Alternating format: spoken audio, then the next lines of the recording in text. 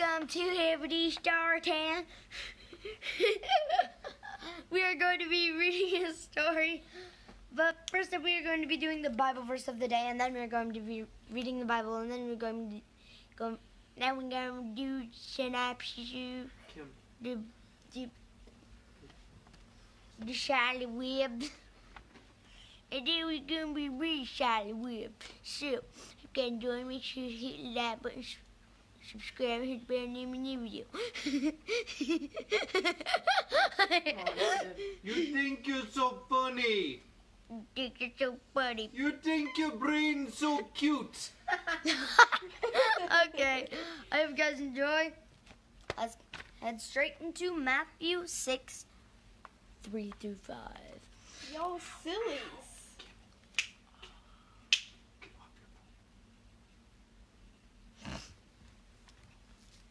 Matthew 6, 3 through 5. But when you give to the needy, do not let your left hand know that your right hand your right hand is doing, so that your giving may be in secret, and your Father who sees in secret will reward you. And when you pray, you must not be like the hypocrites, for they... The hypocrites. Okay. The hypocrites, for they love to stand and pray in the synagogues, and that the street corners they may be seen by others. Truly I say to you, they have received their reward. So, I hope you like that. I'm being enjoying it.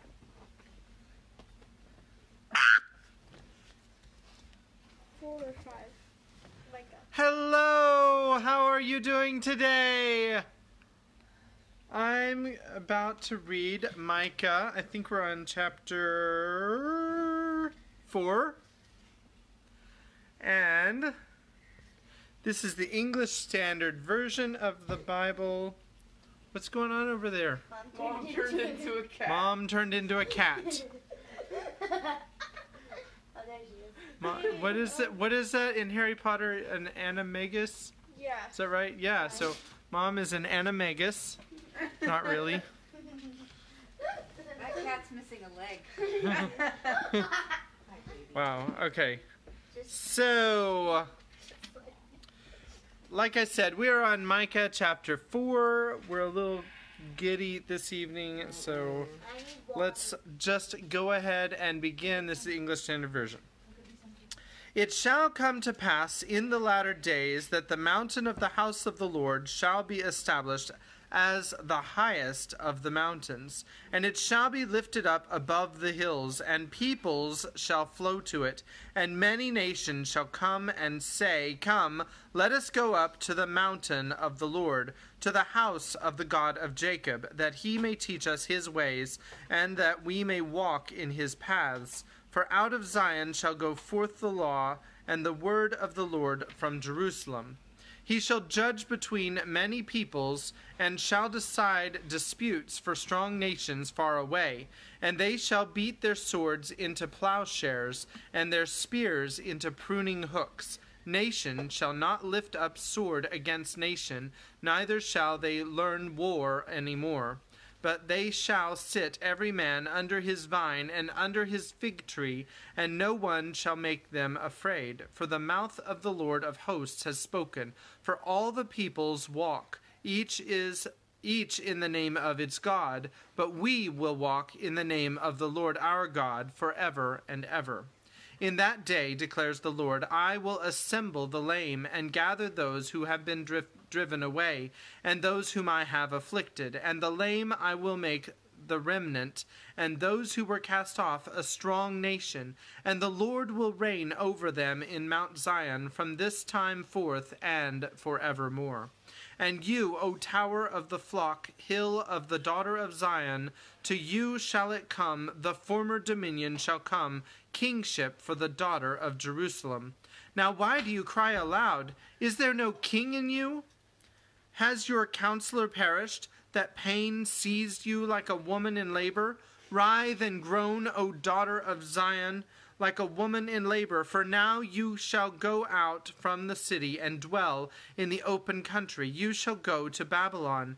There you shall be rescued. There the Lord will redeem you from the hand of your enemies. Now many nations are assembled against you, saying, Let her be defiled, and let our eyes gaze upon Zion. But they do not know the thoughts of the Lord. They do not understand his plan, that he has gathered them as sheaves to the threshing floor. Arise and thresh, O daughter of Zion, for I will make your horn iron, and I will make your hoofs bronze. You shall beat in pieces many peoples, and shall devote their gain to the Lord, their wealth to the Lord of the whole earth. That is the end of Micah chapter 4. So, next time, which will probably be Sunday, maybe Monday, we will read Micah chapter 5. So, I hope that you are enjoying the reading of God's Word and that He is blessing you in it. So, I also wanted to say, I did mention that it's probably going to be Sunday or possibly Monday. We are going to be driving and we will be away for a little while. But don't worry, we will be back. All right, and also front. So we don't have to speak out of the backside of our heads. We can speak from our mouths. So, all right. So, in the last chapter, there was a miracle. We already did that. A meeting, good progress. Charlotte was able to write the word terrific, which everybody knew that Wilbur was already anyway. And then Mrs. Arable went to the doctor to check on her daughter Fern, and the doctor rambled and rambled, just like I do normally, and Mrs. Arable just fell asleep because what he said just didn't make any sense, and it was incredibly boring. And that is the end of... You didn't kill anybody! No, But she fell asleep. no, She didn't die. and then 10 seconds later there was a nuke. Okay, here's Kimberly to say what really happened. I think I moved this too And close. everyone died. Dad didn't kill everybody this time. I did. Yay! I've only been killing Wilbur in this book. I know. You also killed Charlotte once. Did I? Or twice. You're killing a poor little child. I knew. So what actually happened was the doctor told Fern's mom that there really wasn't anything for her to worry about. And Wilbur is going to the fair. And Craft fair? Or what kind of fair? the state fair? The county fair. Oh, the county fair. And they're gonna put him in a contest. I'm gonna hand it off to Dad, who's going to read a story.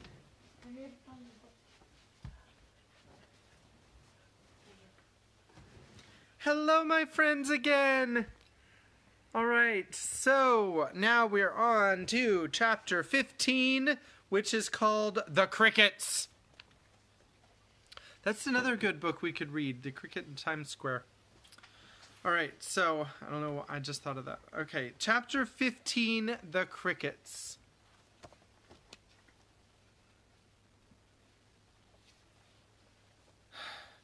The crickets sang in the grasses. They sang the song of summer's ending, a sad, monotonous song. Summer is over and gone, they sang. Over and gone, over and gone. Summer is dying, dying. The crickets felt it was their duty to warn everybody that summertime cannot last forever. Even on the most beautiful days in the whole year, the days when summer is changing into fall, the crickets spread the rumor of sadness and change. In San Antonio, we're pretty much ready for summer to be over. In late October, we're still ready for summer to be over. Sorry, I'll get back. Everybody heard the song of the crickets. Avery and Fern Arable heard it as they walked the dusty road. They knew that school would soon begin again. The young geese heard it and knew that they would never be little goslings again. Charlotte heard it and knew that she hadn't much time left. Mrs. Zuckerman, at work in the kitchen, heard the crickets, and a sadness came over her, too.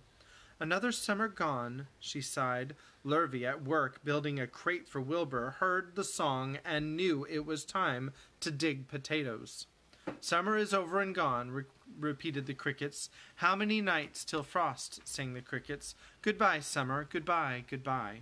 The sheep heard the crickets, and they felt so uneasy they broke a hole in the pasture fence and wandered up into the field across the road. The gander discovered the hole and led his family through, and they walked to the orchard and ate the apples that were lying on the ground. A little maple tree in the swamp heard the cricket song and turned bright red with anxiety. Wilbur was now the center of attraction on the farm. Good food and regular hours were showing results. Wilbur was a pig any man would be proud of. One day, more than 100 people came to stand at his yard and admire him. Charlotte had written the word radiant, and Wilbur really looked radiant as he stood in the golden sunlight.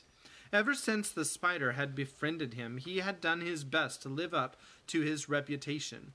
When Charlotte's Web said some pig, Wilbur had tried to look like some pig. When Charlotte's Web said terrific, Wilbur had tried to look terrific. And now that the Web said radiant, he did everything possible to make himself glow. It is not easy to look radiant, but Wilbur threw himself into it with a will. He would turn his head slightly and blink his long eyelashes. Then he would breathe deeply, and when his audience grew bored, he would spring into the air and do a backflip with a half twist. I didn't know pigs could do that.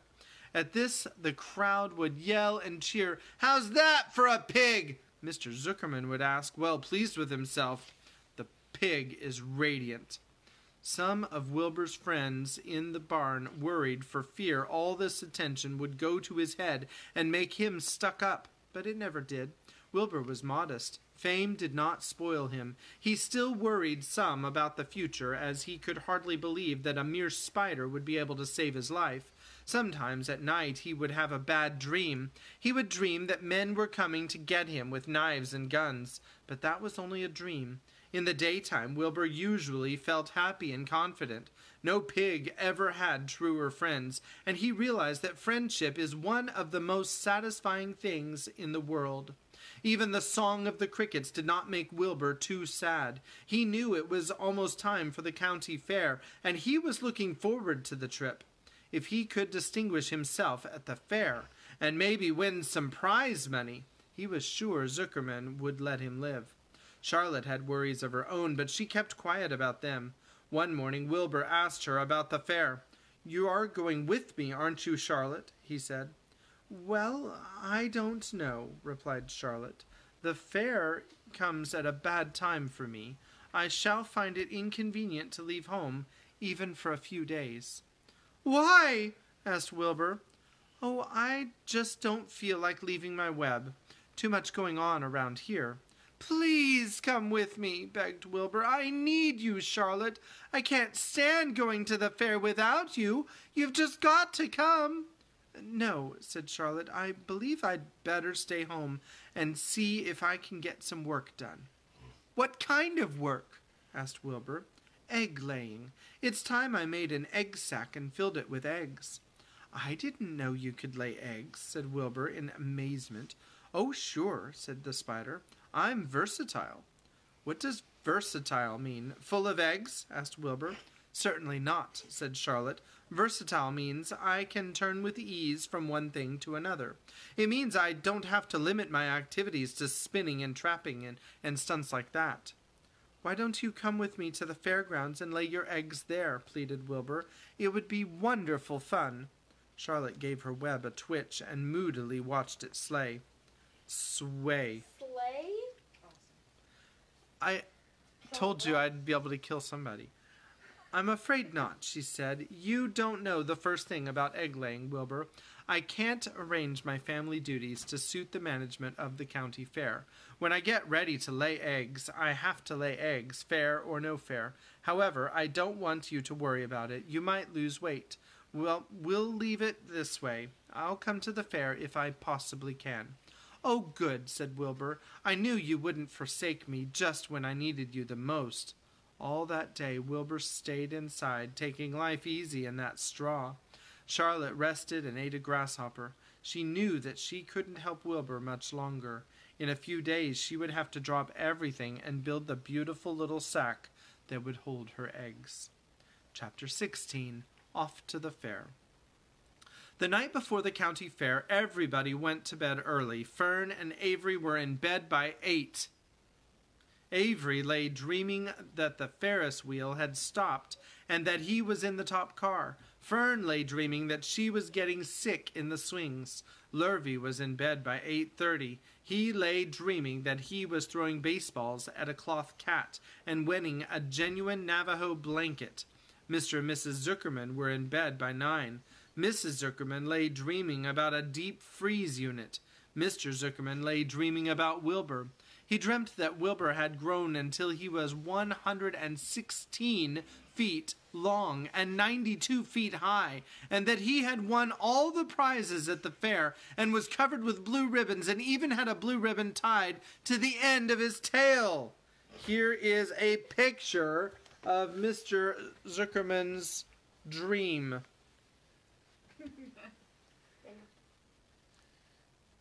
That is some pig, right? Wow. All right.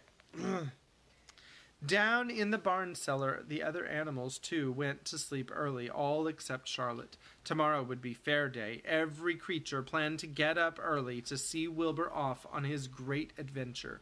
When morning came, everybody got up at daylight. The day was hot.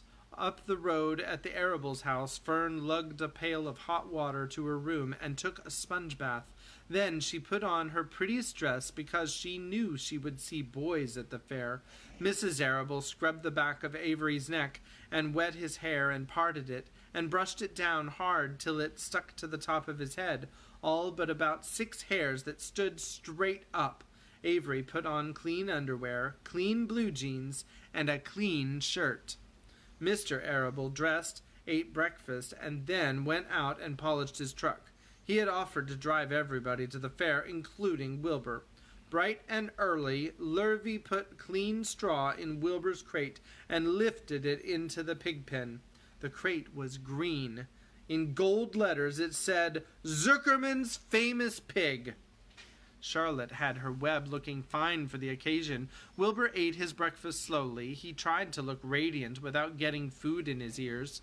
In the kitchen, Mrs. Zuckerman suddenly made an announcement. "Homer," she said to her husband, "I am going to give that pig a buttermilk bath." "A what?" said Mr. Zuckerman. "A buttermilk bath. My grandmother used to bathe her pig with buttermilk when it got dirty. I just remembered."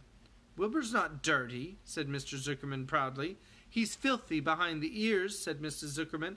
"Every time Lurvy slops him, the food runs down around the ears. Then it dries and forms a crust. He also has a smudge on one side where he lays in the manure."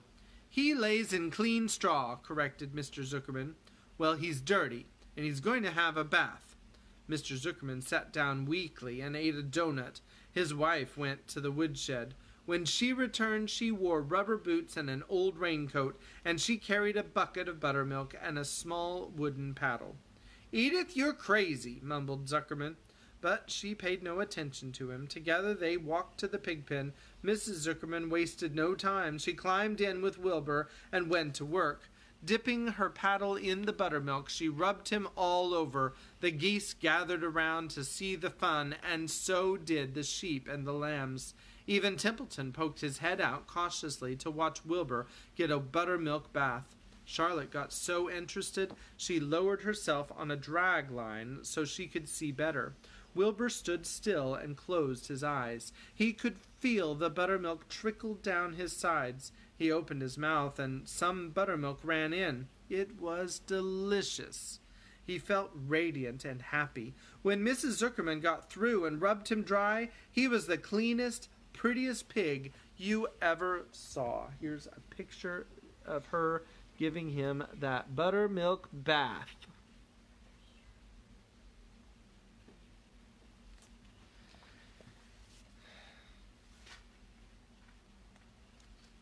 He was pure white, pink around the ears and snout, and smooth as silk. The Zuckermans went up to change into their best clothes. Lurvy went to shave and put on his plaid shirt and his purple necktie. The animals were left to themselves in the barn. The 7 goslings paraded round and round their mother. "Please, please, please take us to the fair," begged a gosling. Then all 7 began teasing to go. "Please, please, please, please, please, please." They made a racket. "Children," snapped the goose, "we're staying quietly, idly in the home. Only Wilbur, Ilber is going to the fair." Just then Charlotte interrupted. "I shall go too," she said softly. "I have decided to go with Wilbur. He may need me. We can't tell what may happen at the fairgrounds. Somebody's got to go along who knows how to write, and I think Templeton better come too. I might need somebody to run errands and do general work." "I'm staying right here," grumbled the rat. "I haven't the slightest interest in fairs." "That's because you've never been to one," remarked the old sheep. "A fair is a rat's paradise. Everybody spills food at the fair. A rat can creep out late at night and have a feast. In the horse barn you will find oats that the trotters and pacers have spilled. In the trampled grass of the infield you will find old discarded lunch boxes containing the foul remains of peanut butter sandwiches, hard-boiled eggs, cracker crumbs, bits of donuts, and particles of cheese. In the hard-packed dirt of the midway, after the glaring lights are out and the people have gone home to bed, you will find a veritable treasure of popcorn fragments, frozen custard, dribblings, candied apples abandoned by tired children, sugar fluff crystals, salted almonds, popsicles, partially gnawed ice cream cones, and the wooden sticks of lollipops. Everywhere is loot for a rat, in tents, in booths, in haylofts. Why, a fair has enough disgusting leftover food to satisfy a whole army of rats. Templeton's eyes were blazing. "Is this true?" he asked. "Is this appetizing yarn of yours true? I like high living, and what you say tempts me."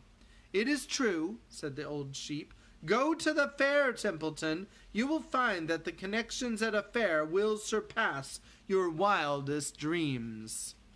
Buckets with sour mash sticking to them, tin cans containing particles of tuna, fish, greasy paper bags stuffed with rotten— "That's enough!" cried Templeton. "Don't tell me any more. I'm going." "Good," said Charlotte, winking at the old sheep. "Now then, there is no time to be lost. Wilbur will soon be put into the crate. Templeton and I must get in the crate right now and hide ourselves." The rat didn't waste a minute. He scampered over to the crate, crawled between the slats, and pulled straws up over him so he was hidden from sight. "All right," said Charlotte. "I'm next." She sailed into the air, let out a drag line, and dropped gently to the ground. Then she climbed the side of the crate and laid herself inside a knothole in the top board. The old sheep nodded. "What a cargo," she said. "That sign ought to say Zuckerman's famous pig, and 2 stowaways." "Look out, the pigs are coming. The people, are coming, shouted the gander. "Cheese it, cheese it, cheese it." The big truck with Mr. Arable at the wheel backed slowly down toward the barnyard. Lurvy and Mr. Zuckerman walked alongside. Fern and Avery were standing in the body of the truck, hanging on to the sideboards. "Listen to me," whispered the old sheep to Wilbur. "When they open that crate and try to put you in, struggle. Don't go without a tussle. Pigs always resist when they're being loaded." "If I struggle, I'll get dirty," said Wilbur. "Never mind that. Do as I say. Struggle. If you were to walk into the crate without resisting, Zuckerman might think that you were bewitched. He'd be scared to go to the fair." Templeton poked his head up through the straw. "Struggle if you must," he said. "But kindly remember that I'm hiding down here in this crate, and I don't want to be stepped on, or kicked in the face, or pummeled, or crushed in any way, or squashed, or buffeted around, or bruised, or lacerated, or scarred, or biffed. Just watch what you're doing, Mr. Radiant, when they get shoving you in." "Be quiet, Templeton," said the sheep. "Pull in your head. They're coming. Look radiant, Wilbur. Lay low, Charlotte. Talk it up, geese." The truck backed slowly to the pig pen and stopped. Mr. Arable cut the motor, got out, walked around to the rear, and lowered the tailgate. The geese cheered. Mrs. Arable got out of the truck. Fern and Avery jumped to the ground. Mrs. Zuckerman came walking down from the house. Everybody lined up at the fence and stood for a moment admiring Wilbur and the beautiful green crate. Nobody realized that the crate already contained a rat and a spider. "That's some pig," said Mrs. Arable. "He's terrific," said Lurvy. "He's very radiant," said Fern, remembering the day he was born. "Well," said Mrs. Zuckerman, "he's clean anyway. The buttermilk certainly helped." Mr. Arable studied Wilbur carefully. "Yes, he is a wonderful pig," he said. "It's hard to believe that he was the runt of the litter. You'll get some extra credit, extra good ham and bacon, Homer, when it comes time to kill that pig." Wilbur heard these words, and his heart almost stopped. "I think I'm going to faint," he whispered to the old sheep who was watching. "Kneel down," whispered the old sheep. "Let the blood rush to your head." Wilbur sank to his knees, all radiance gone. His eyes closed. "Look," screamed Fern, "he's fading away." "Hey, watch me," yelled Avery, crawling on all fours into the crate. "I'm a pig! I'm a pig!" Avery's foot touched Templeton under the straw. "What a mess," thought the rat. "What fantastic creatures boys are! Why did I let myself in for this?" The geese saw Avery in the crate and cheered. "Avery, you get out of that crate this instant," commanded his mother. "What do you think you are?" "I'm a pig!" cried Avery, tossing a handful of straw into the air. "Oink, oink, oink!" "The truck is rolling away, Papa," said Fern. The truck, with no one at the wheel, had started to roll downhill. Mr. Arable dashed to the driver's seat and pulled on the emergency brake. The truck stopped. The geese cheered. Charlotte crouched and made herself as small as possible in the knothole so Avery wouldn't see her. "Come at once. Come out at once," said Mrs. Arable. Avery crawled out of the crate on hands and knees, making faces at Wilbur. Wilbur fainted away. "The pig has passed out," said Mrs. Zuckerman. "Throw water on him." "Throw buttermilk," suggested Avery. The geese cheered. Lurvy ran for a pail of water. Fern climbed into the pen and knelt by Wilbur's side. "It's sunstroke," said Zuckerman. "The heat is too much for him." "Maybe he's dead," said Avery. "Come out of that pig pen immediately," cried Mrs. Arable. Avery obeyed his mother and climbed into the back of the truck so he could see better. Lurvy returned with cold water and dashed it on Wilbur. "Throw some on me," cried Avery. "I'm hot too." "Oh, keep quiet," hollered Fern. "Keep quiet." Her eyes were brimming with tears. Wilbur, feeling the cold water, came too. He rose slowly to his feet while the geese cheered. "He's up," said Mr. Arable. "I guess there's nothing wrong with him."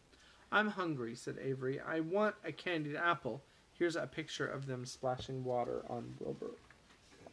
Need to make sure that's in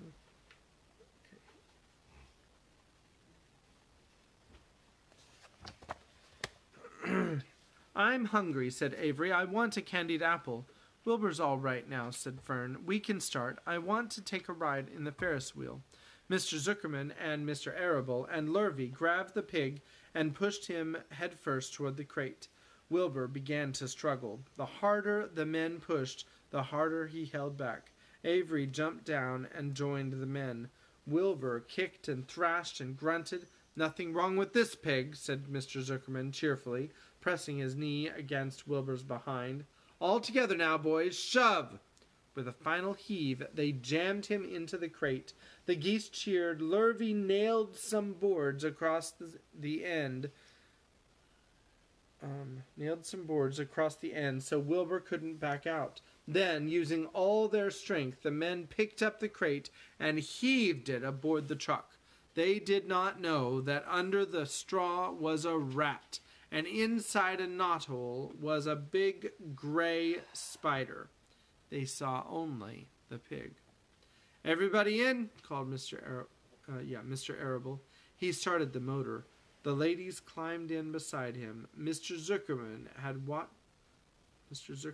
and Lurvy and Fern and Avery rode in back, hanging on to the sideboards. The truck began to move ahead. The geese cheered. The children answered their cheer, and away went everybody to the fair. And that is where we're going to stop it for today. I hope you're enjoying the story. And, oh, I forgot to tell you. Tomorrow we are reading, next time we're reading chapter 17, which is called Uncle, and the first word is when.